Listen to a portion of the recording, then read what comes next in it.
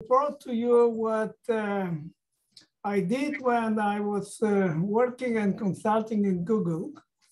And I work with Gil Shamir, and he actually introduced me in many of these topics. There will be some work at the end that we did with Moxen, and you will hear Dr. Haidari 3 talks in May, and some work that I did with my friend Philip Jacquet, as well as my former postdoc, Jisin Sritara. Okay, so here the topic. It's a long talk, but we should manage within a year, within an hour. I want to say something about science of AI. How do I understand it? A very generic statement. And then we go into more technical issues. I tell you what I mean online supervised learning, which might be not the best dichotomy, but that's how I'm gonna look at it. Then we'll look at the foundation of regret for logistic regression, but I will tell more than that. Then I tell you how to realize it by proposing to you low complexity Bayesian regression that we did with Gil Shamir. And then we move to learning, future selection, and a little bit of quantum. You will have 2 lectures of quantum by Dr. Padakandla in about 2 weeks. The next 2 weeks is Dr. Turovsky, but after that, and Moxen will also give you some others. So basically, point number 5 is I briefly introduce it, but you will hear much more later. So let me start with a general overview, my personal overview on challenges of AI. We all know that AI technology shapes the world that we are living in, for good and for bad. But it is less recognizable that there are fundamental limitations. And the question how to overcome. Some of them are fundamentally difficult because it are on the boundary between mathematics, computer science, and social science, which is always hard when people are involved. Let me give you some examples. In medical profession, doctors will not use AI unless they can have a clear understanding how the inference happens. Of course, they are much more concerned if they make a mistake that it helps them actually to do a good diagnosis. So a clear, understandable inference from data is important. And they are not interested in lossy compression, they're interested in lossless. They don't want to lose any data because they don't trust us. And another application is with physical system, let's say autonomous cars. The problem is that unless we can understand and verify constraint and safety properties, it won't be used very broadly. In social processes, right now AI is trying to be used for recommending prison sentences, but the problem is how you gonna understand fairness and other things. This is actually a big question. Finally, corporations are reluctant to use AI unless privacy and security are really the top issues. So there are a few problems which are again on the boundary between AI and social sciences that needs to be taken into account. You may remember that last time I talked, I gave you this data, the triad from data to information to knowledge. It was mostly of data science, but AI can be viewed the same way. And it has to be based on very fundamental and well understood pillars like data, information, machine learning, complexity, logic, inference, and so on and so on. So data is still well understood in this situation. but we might deal with classical quantum. We have to understand how to sample, not to oversample or undersample. Information, I spent quite a lot of time discussing the last time. And I told you information could be viewed like a distinguishability, a measure of distinguishability. And in AI, you have to know what you can learn. What are the limits of your learnability? But the most difficult part is the knowledge part or information action, because here you have to understand pretty subtle issue of fairness, privacy, trust. Try to understand trust for yourself. How are you going to understand it? We have some working definition, but far from a good one. For example, this part is very important if you want to build AI for misinformation.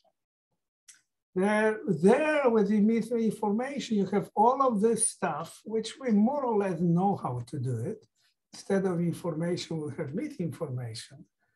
But the question of the social part, privacy, trust, fairness, is when people have troubles actually to do it well. And I think we need to find some foundation. Okay, so there are a few issues that I want to start, but let's go to something that it's easier, it's more mathematical, so it's easier to formulate. And let me start with first online learning setup, a very general one. What we have. When I was working in Google, we work in ad system. So what is there? They are trying to guess consumers' future buy. So based on, and they do it online. They look at the list of items, both so far, and based on that, they try to predict what happened next. And this is online all the time happening. So in general, you have rounds, T from 1 to capital T.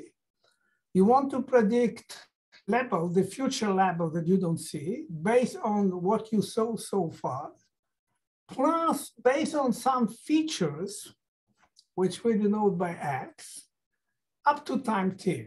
And it could be anything. It could be habit. It could be some psychological model that we have, anything that you can think of.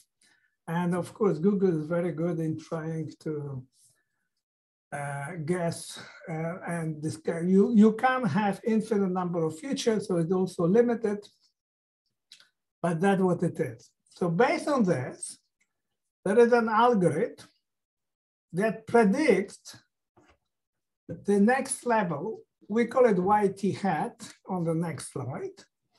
And then your customer actually click and you see whether your prediction was good. Usually it is not.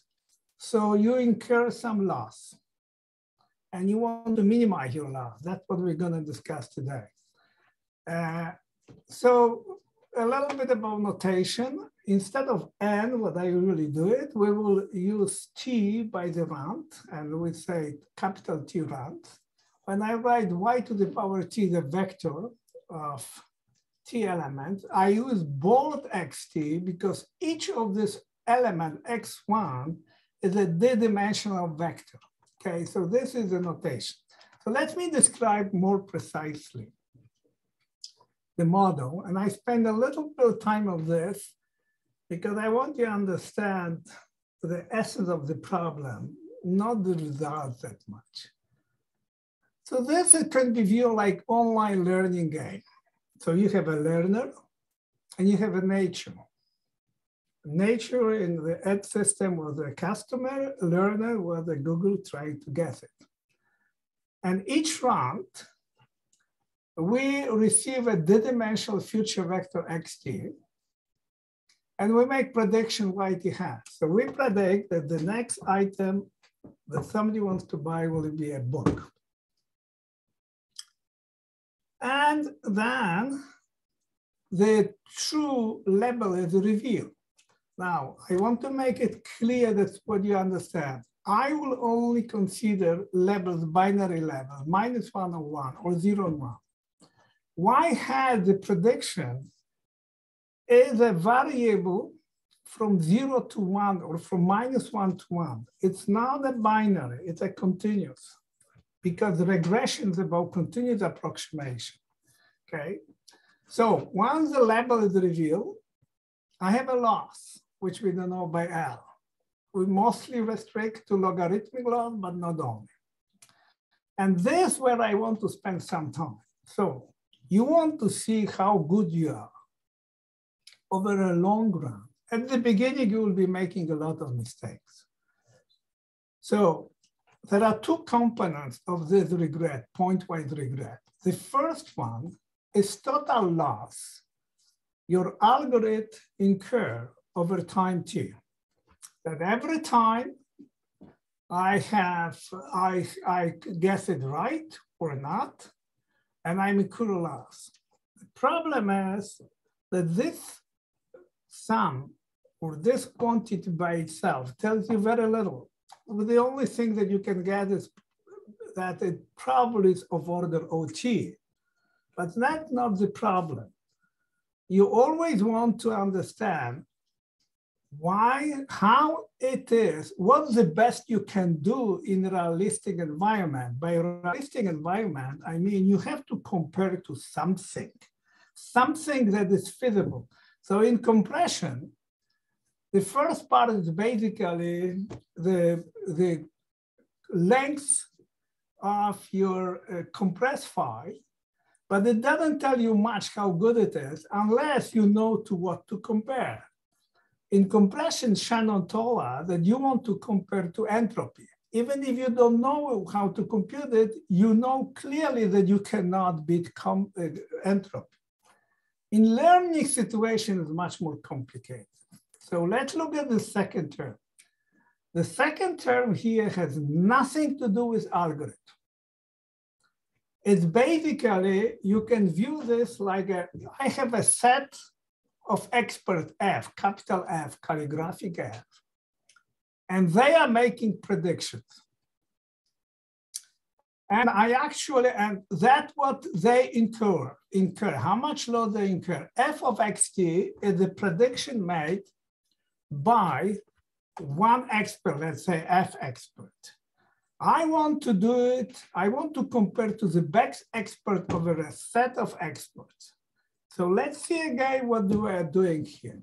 The first part has algorithms and basically tells me about how good the algorithm is.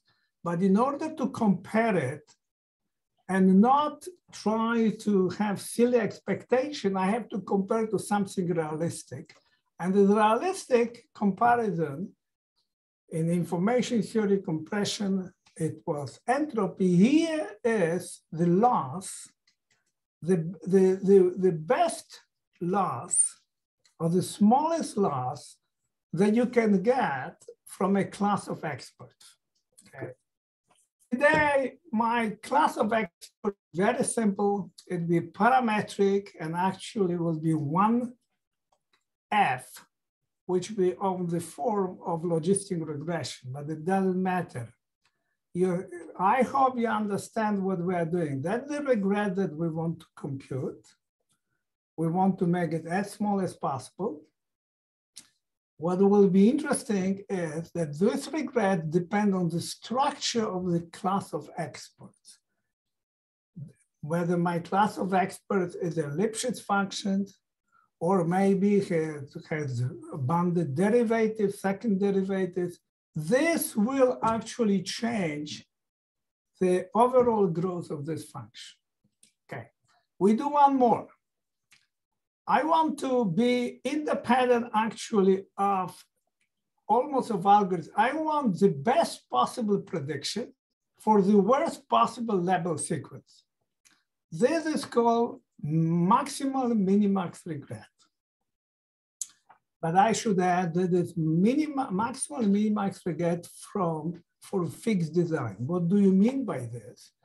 You see, I actually maximizing, it looks like I know everything up to time t.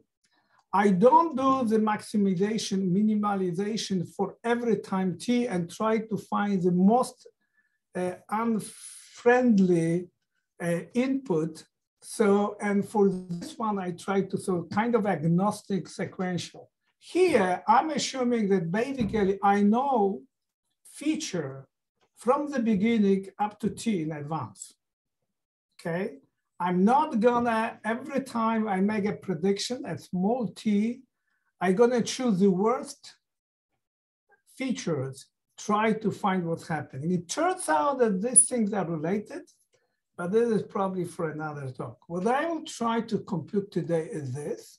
What is important about this is a universal lower bound, because you see, I'm minimizing over all predictions.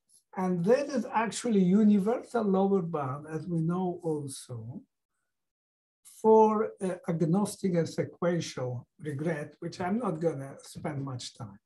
Any question? Okay.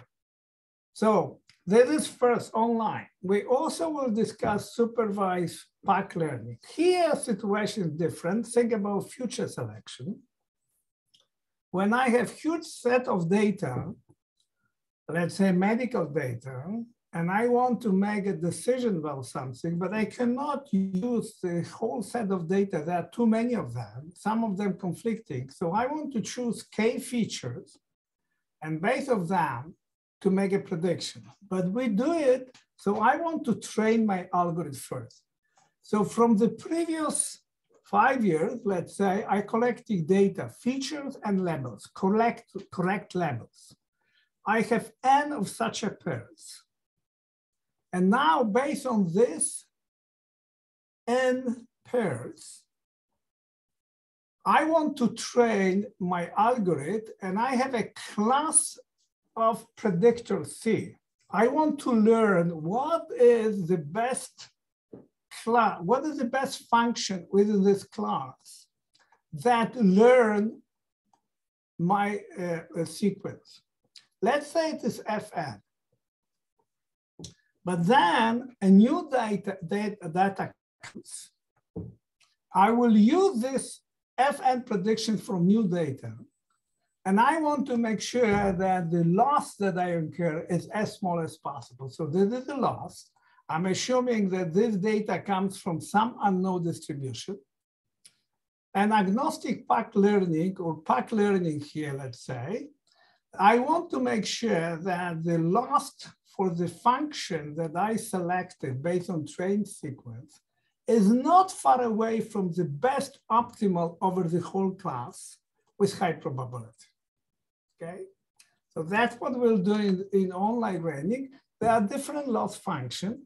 We mostly focus on logarithmic loss, so I leave it for later, but there are also a misclassification probability or quadratic or some others, okay?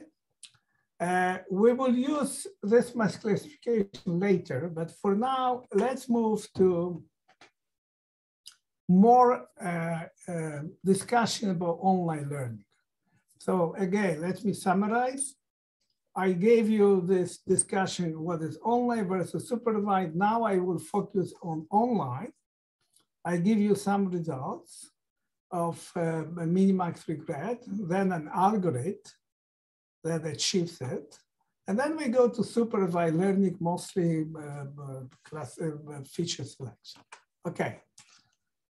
So here the assumption that I'm gonna make. I'm gonna restrict my function F, my set of experts, to basically a weight W that somehow characterize it. And this is a scalar product of features and weight. I want to find the best weight. In a sense, this will be the best supervisor. Now, I will do something more. I will restrict loss function to logarithmic loss, but in this equation, the most important part is here. Okay, so this P here is related to this and related to expert. So all experts in advance, I assume, are characterized by the logistic function, which is 1 plus exponent minus labels times the scalar product to the power -1. This is how it looks like. This is logistic function. It simply is a continuous approximation to step function 0, 1. Basically, if I cut it here, I would say, okay, if any value is on this part, I'm gonna declare that the 0 and -1, otherwise it's 1. But it's a continuous approximation. I told you y hat is a continuous function. Weights are d-dimensional. Now, the problem that I explained to you, minimax regret, right now it's simplified somehow. So Q is the algorithm that the best approximates whatever the experts will give it to you. And they have much more information than you. So I will be looking for the best algorithm. Or I will try to optimize over all possible algorithms Q. But this is algorithmic part. The expert is here. Now this F class and so on, I replaced with a simple formulation, I minimize over W of the logistic loss. This is given to me in advance. It has nothing to do with algorithms. All the algorithms here. Just to avoid algorithm first, what I want to do, I want to find a universal lower bound that is good for all possible algorithms. Like in information theory, when you do compression or universal compression, let me describe it for a second. Let's assume you're in a room that several people speak different languages, Polish, English, Ukrainian, Russian, Chinese, and so on. And you want to find a compressor that is good for all of these languages, and you don't know who's gonna speak next, what language gonna speak next.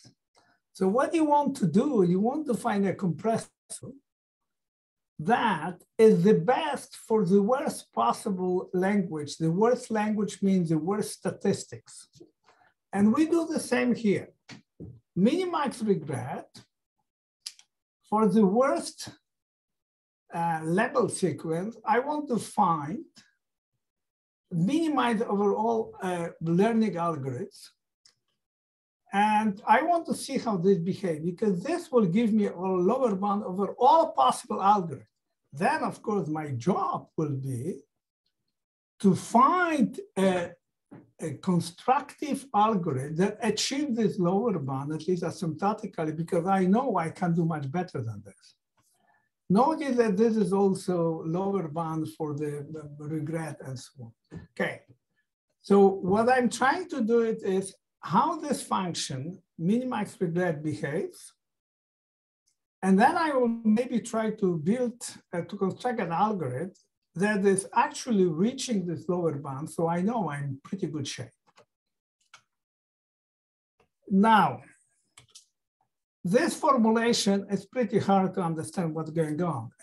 And the reason that we do it, because in information theory, there is something called Szpankowski sum, which actually can solve this problem and give you explicit expression of what this minimax regret is. First, let me define maximum likelihood distribution, which is a ratio of supreme of W. This is not anymore distribution, but I normalize it, so I have a distribution now. And actually what I'm gonna do, my optimal Q star will be equal to this P star, which in principle I can compute, but it's complicated. That's not the way to find an algorithm. But still, I'm interested in the algorithm. I want to know the behavior of the regret. So look what happened. Then I repeat here the definition of minimax regret. Now I'm gonna do the following. Okay, first of all, sup at max commutes, so I'm gonna express it like this. And now I'm gonna add and subtract log of such a sum, which is the denominator here. Now you see, this is already in P star, so this is, the minus log is already here. Now, I can, because P star and Q are distribution, I can show you that this is non-negative. So if I make Q equal to P star, this is basically 0. And the minimax regret is log of the Szpankowski sum, which is much more interesting and challenging computationally asymptotically. That's what I spent the last 20 years analyzing it. So it is summation over all input sequence of a supramodel probability. This is not any more probability.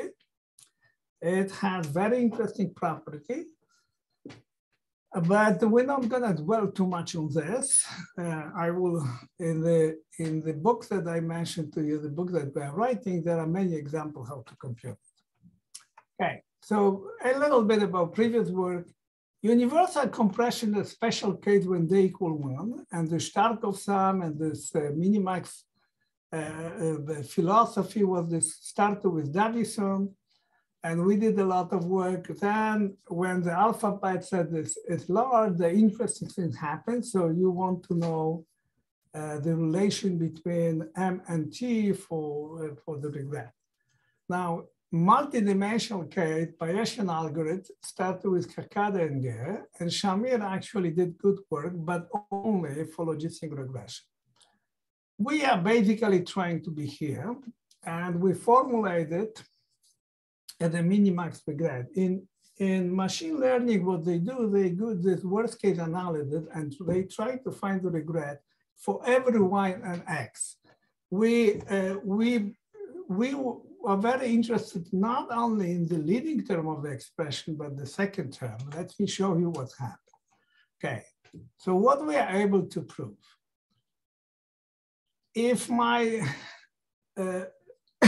feature abounded for the dimension not growing faster than t to 1/3, we are recovering what most people expect this be in this case, that the regret goes like d ham log t. But there is a kind of a constant, interesting one, that depends on data and on t. Now, before we go on the expression, which is complicated, I noted that the first two terms do not depend on the x. So if I want to maximize over x, basically this stays. So for for logistic regression, which basically means that PW is given by this formula, it turns out that this constant is quite complicated. It's a multi-dimensional integral over square root of determinant of a matrix, which you see here is the scalar product, not scalar product, tensor product. So this is actually a D by D matrix. It is a nightmare to compute it. But what we managed to do it for special cases, when data is on a sphere or in a ball, we actually were able to compute this constant that for large D, and you can see that they are growing like minor D and so on. And then we got pretty good and precise expression for the regret. Now, let me summarize, and maybe I will go here because that's what we want to know. So what we show so far, that at least for the expert class being logistic regression, however much bigger, we can prove right now much more general result. The minimax regret, which is a universal lower bound, grows like d half log t. So what will be the next natural question? And that's what happened in universal compression too. Now I like to find algorithm, a simple one, an implementable one, that actually achieves this lower bound, at least the leading term, because I know that I'm doing something good. So this is what we're gonna do next. Okay, questions?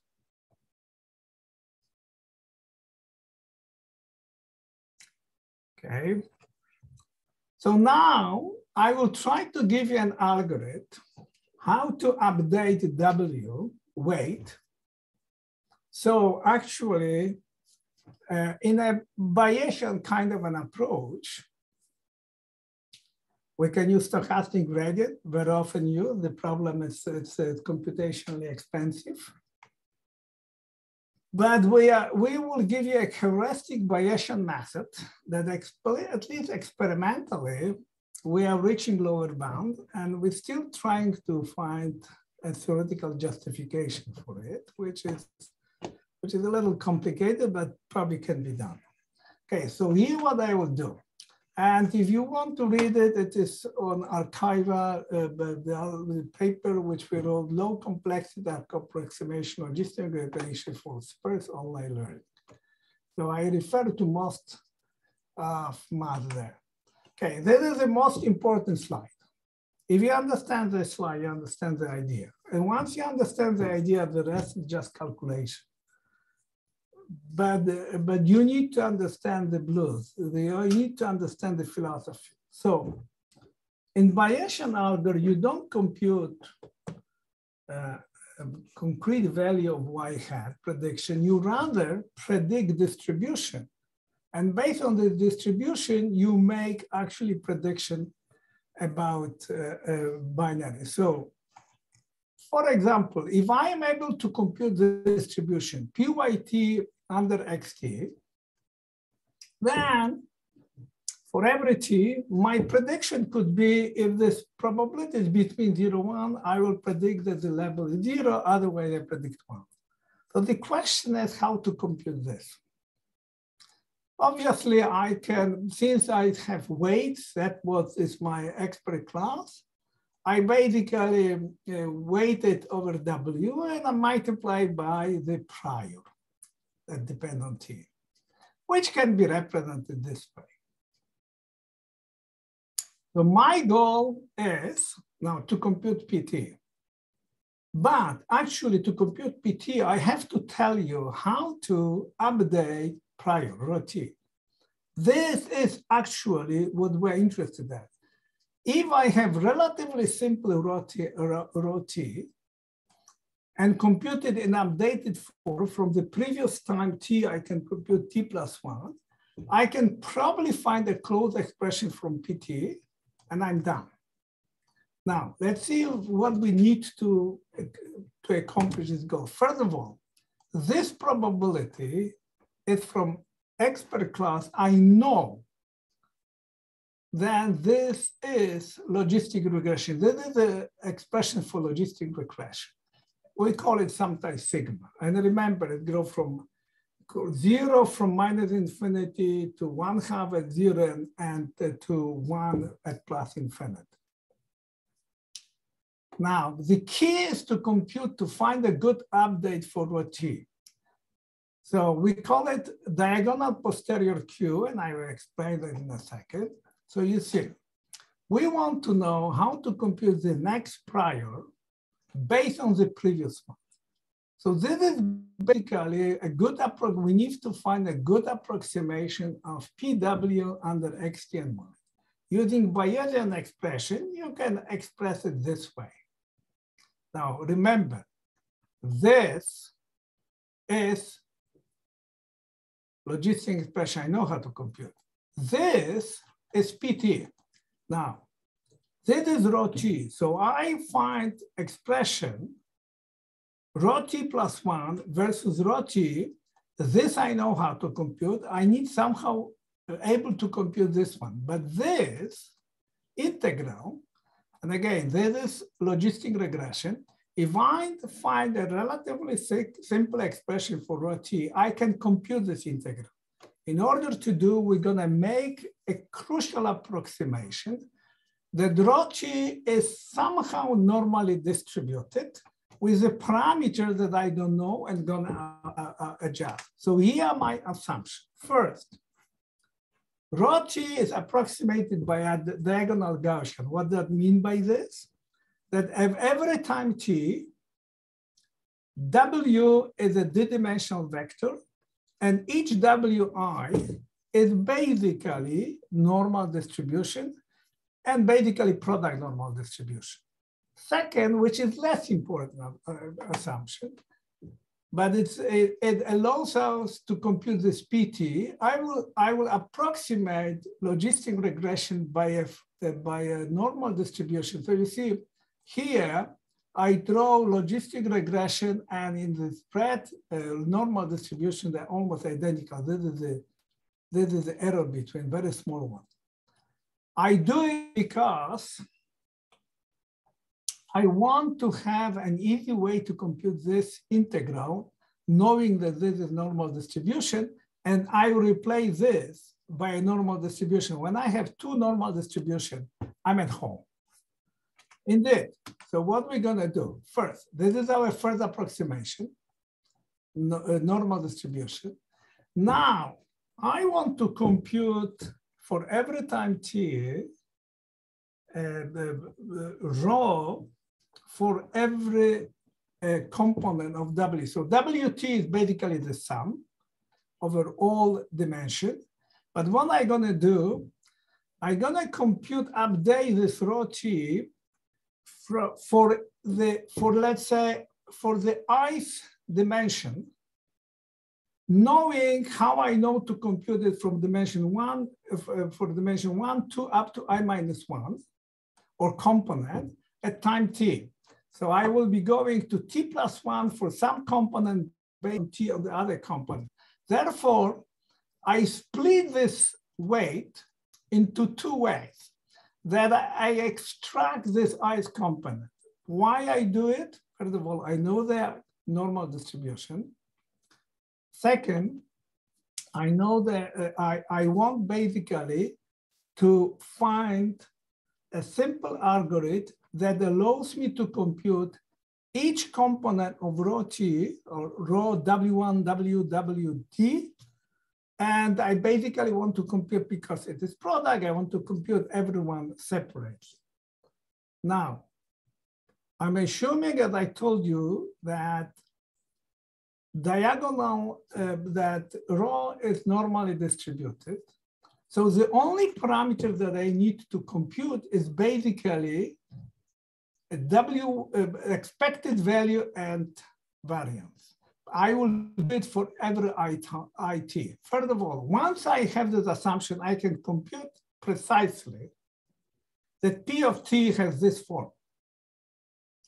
So I have an expression. You remember, I need it, so I tell you, I already know this one, I already know this one. Okay, so I basically have to somehow tell you how to compute parameters, two of them, mu of t and rho of t plus 1 for the next part based on the previous one. And this is actually what we need to do. We need to compute this integral for each component. And it turns out that with the normal approximation, I can compute this, and I approximate it well. And here is the final expression. So again, I refer to what I showed you before. Rho I of t was equal, I remind you, 1 over pt, rho it, you see, now I do with I, plus the basically logistic regression. Okay, this is still not clear, but we are almost at home. I have to tell you how to compute the parameters at t plus 1 of the ith component, which will be mu I and sigma I, based on this. Now, we're gonna use something which is called normal approximation. I'm gonna say, okay, let me go back. I'm gonna say that this is normal distribution with unknown parameters, and I will use this one. So let's see what's happened. So I want this part, which I have explicit expression and I know everything. I want now to choose mu and sigma. The way we do it, we use something which is called Laplace method. I'm gonna maximize posterior distribution. I basically try to maximize over here. So I will choose mu t plus 1 such that it maximizes that part. And we get an explicit, almost explicit expression, because this guy involves actually mu t plus 1. So this is an equation that we have to iterate to compute the next t plus first first moment from the previous one. But if we'll apply some normal approximation, we can get even better. The same we can do with sigma. And here's the algorithm. So I compute my parameters. And now I will do it for when I get the next input, for non-zero features, active feature, I compute t+1, I compute mu t+1 for every component using Newton method or Taylor expansion and the same sigma. And this way, I can at every time approximate my my posterior or prior, from which I can compute PT at every time, and from which will allows me to approximate the best approximation for the regret. And the results are surprisingly interesting. So here is our result. Now, there are many other Gaussian, stochastic gradient, so on. What is important here? What is here? Here's time. Here is regret. So from the first part of the talk, you should know that the best regret that I can get is basically d½ over log t. In this case, it's basically we want 1/2. This is so 1/2. We have 100 features, so you want about 50 here. And in fact, this is very close to 50 log t. The same here. We also did it for real synthetic and real data, and our algorithm actually is quite close to the predicted. So we want this ratio, regret over log t, to be about d½ d over 100, so it's about 50. And so this is experimental result. We don't have a proof that this algorithm actually achieved it, but most of the algorithm in this area, like variational bias or stochastic gradient, all of them use some heuristics. And I'm not aware of any good theoretical justification. So this is one problem that we might work on. Okay, before I go to next questions.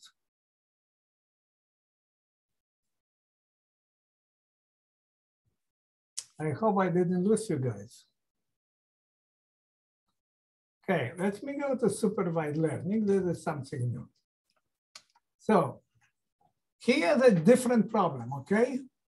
What we want to do now, I have a huge multidimensional data, medical data, let's say heartbeat of a child. And from this data, I want to make a decision about something. But I cannot use the whole data. I have to pick up some features and based on these features, make prediction, the best way I can do. So there are a few issues that are important here. Some of these features will be correlated, and I want to get rid of this correlated dependent features. Once I get rid of this, it's still I will have, let's say, 100,000 dimensional data, and I want to pick 5, 6 components of this and make the prediction the best I can. So this is the work that we did with Moxon, Jisin, and Gil. This was in ICML and ISIT, and will appear also into introduction.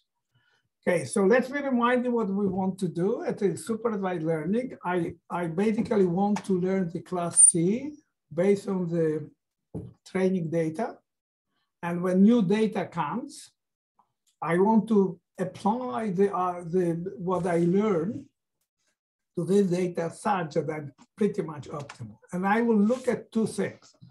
I want to identify all redundant features, correlated features, because they are not helpful. And then, once I get rid of the redundant feature, I want to feature selection. So there are two problems that we're going to discuss.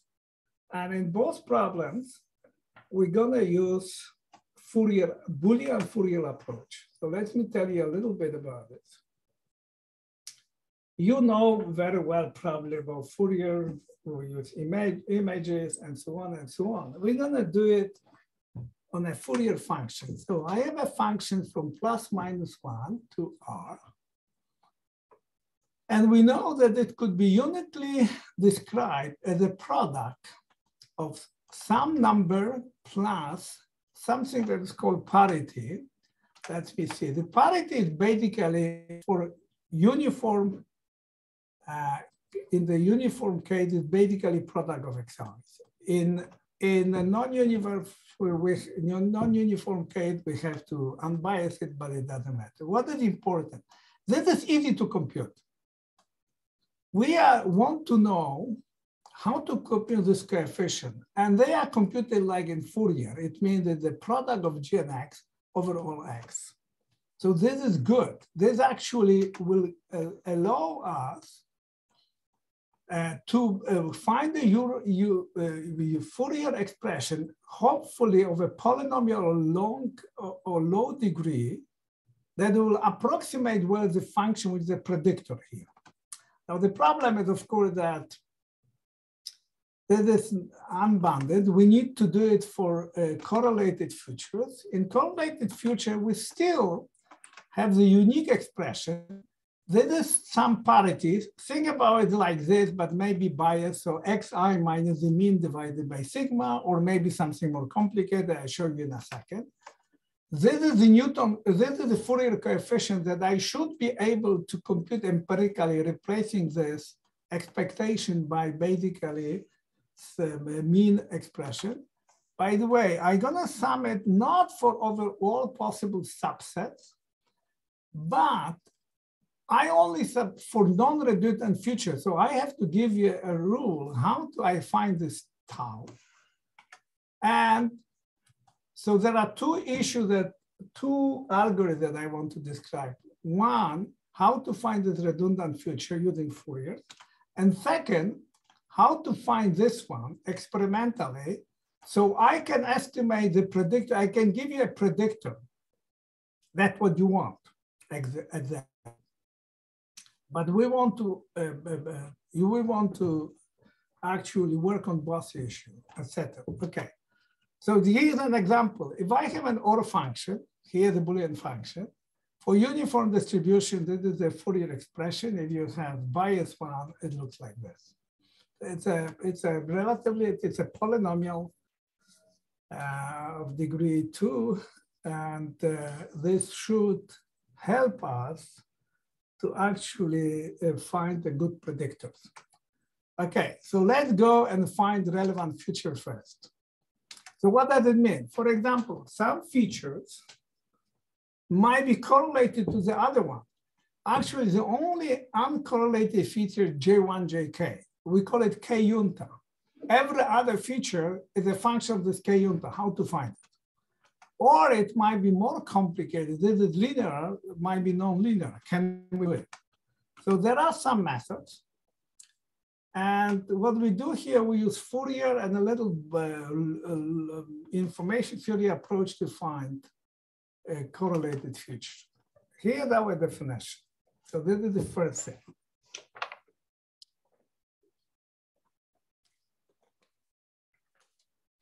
So I will say the subset J of size K, J1, J2, K, and Jk, is sufficiently informative if the entropy compute based on this K component is the same as the entropy over the whole set. Of course, that is unrealistic. So we say, okay, epsilon is sufficiently informative if this entropy compute on this J component epsilon close to the entropy. That's what we want to do. That's how we decide whether the future are relevant or not. Now, the problem is, of course, that we have uncorrelated dependent futures, so we need some Gram-Schmidt orthogonalization first. So first of all, I have to consider all subsets of this, empty 1, 2, 3, 4, blah, blah, blah. And I have to find for each subset we need to compute this parity function, but for the organization. And the idea will be the following. Nonlinear redundancy will be measured. How big is this, the norm 2 of the J's component, so like this, of this function. How we can do it, implementation. We, instead of consider all subset, we consider only subset up to size 2, okay?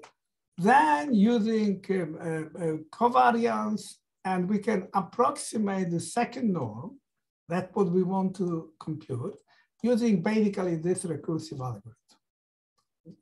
That's how we did, and it turns out that we can prove the following statement. J epsilon, so the relevant features are all such that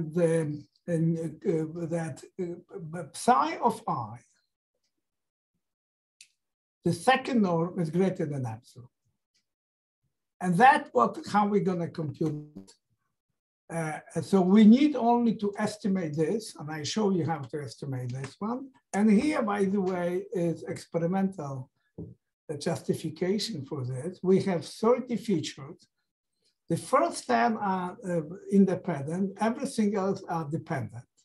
And you see, here is our Fourier approach that basically claims, with accuracy 80%, that the number of relevant features is about 11, 12, which is 10.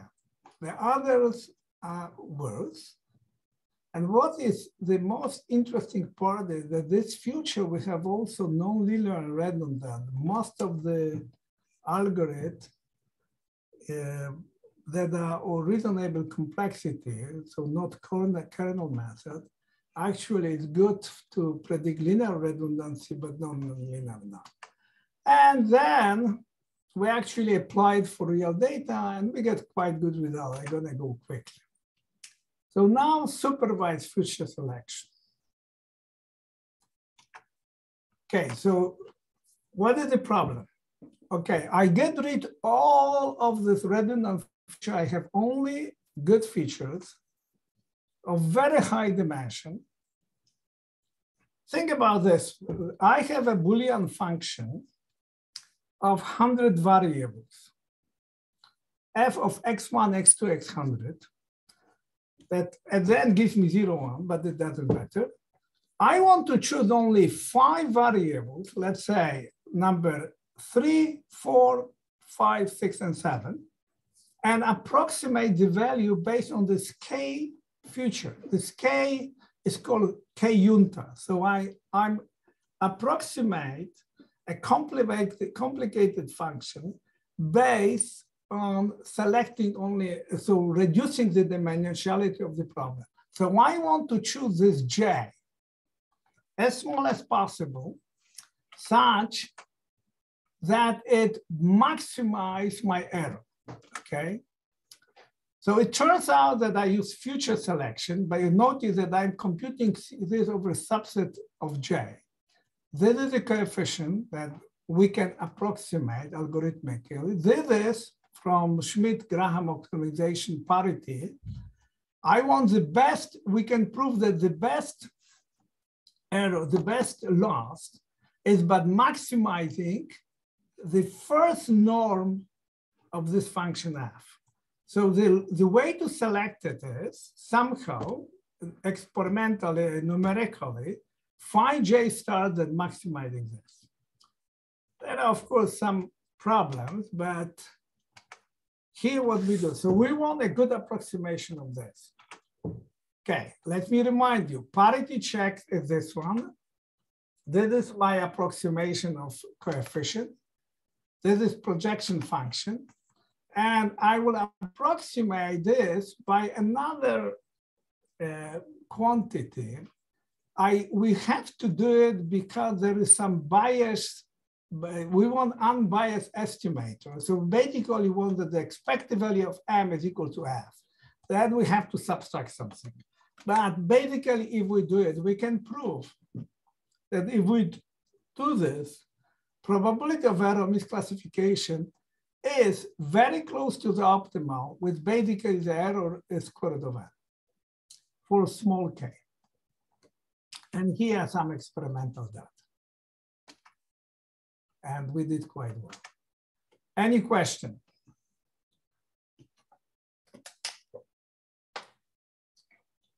Okay, 2 topics to go. So let me insert a little bit of agnostic learning. So you remember, this is a PAC learning that I told you. We basically want to find an algorithm that is within epsilon distance from the optimal with high probability. Now,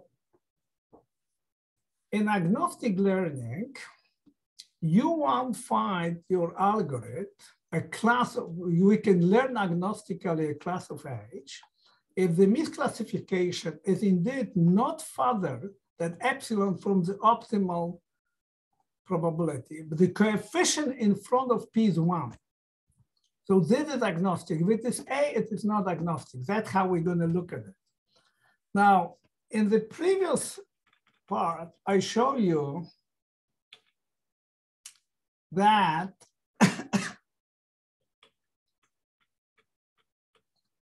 that you see, in order to find this, we have to do it in L1 norm. L1 norm is not the best one to compute computationally. So what we try to do it is to see if we can find the algorithm that I show you to you, not in L1, 2, but L2 norm. So here is, and this is a paper that we did with Mox and someone. So let me tell you L2 polynomial regression. So I want to find a k and a k degree polynomial approximating the best predictor. So again, I have n samples and parameter k. I want to find the best algorithm of degree k that minimizes this, use least square probability, okay? Least square method. Actually, there is the additional parameter theta that I want to find theta that minimizes distance. And my predictor is basically sine, so plus minus 1. This is L2 approximation because of this square. This is much easier to compute than L1. And we can prove, and this is recently, that actually it is agnostic. All previous have here 8, 7, I will show you later. We can do the same L2 regression based on Fourier. So again, given samples, I first compute the coefficient that I told you before. I compute this function, and my prediction is sine of this projection. Every element here is computable.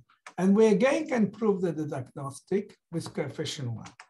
Here, what was known before, it was 8, 2p for a low degree polynomial. It was only known for L1. So this is the first time that we can prove actually that there is a good L2 approximation, an agnostic one. Okay, what else? Let me finish with a very brief introduction to quantum classification that we will have several lectures on quantum. In 2 weeks, Dr. Padakandla will give you an introduction to quantum and then a little bit more. And then Moxon give you 1 or 2 lectures of actually classification. But here what I want to say. In today's world, you have to go into quantum and understand quantum data. Even classical data, sometimes it's good to explore it through quantum data. And they appear everywhere. The problem that this is the work that we did with Moxon, so you can look at it on my web and so on. Here's the formulation of the problem. Photon or quantum particle is in quantum state, and we have several of them, like in supervised learning. But what we want to know whether this photon is entangled or not. So it's a binary classical classification, 0, 1, entangled or not. Entangled means that you cannot split the tensor product of the 0, 0. They must be together. So this is quantum classical machine learning. or classification. And that's what we want to do using quantum rules, non-cloning, and so on. And there are some methods to do it, mostly tomography, that actually you want to learn quantum state, which is difficult. We reduce it to much simpler. And what we're going to do, we're going to use this K-UTA approach. Remember, when we have a Boolean function of 100 variables, I want to choose 5 of them and approximate. We're going to do the same here. Quantum state in a very high dimension, let's say dimension 10, I'm going to project it on dimension 2. And based on this, I'm going to make prediction.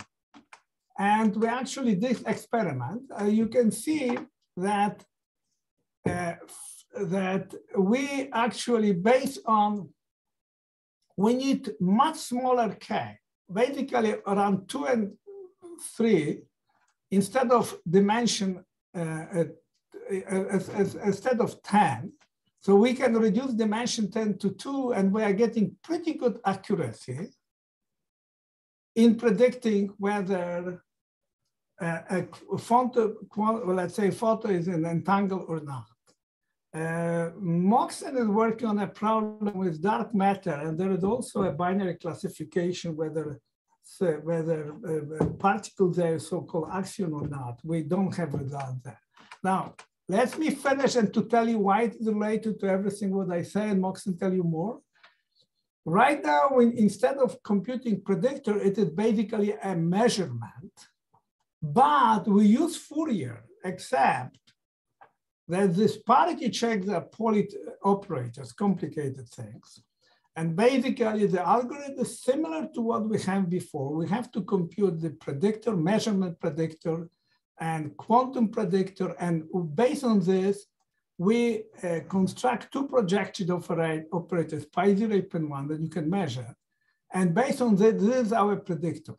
And that's how we computed the thing that I showed you. This result is basically, in summary of the slide that I showed you, it's basically this. Moxon spent probably 10 slides to explain to you later. Okay, I think we spent enough time on this one. Let's stop sharing. And now if there are any questions, shoot.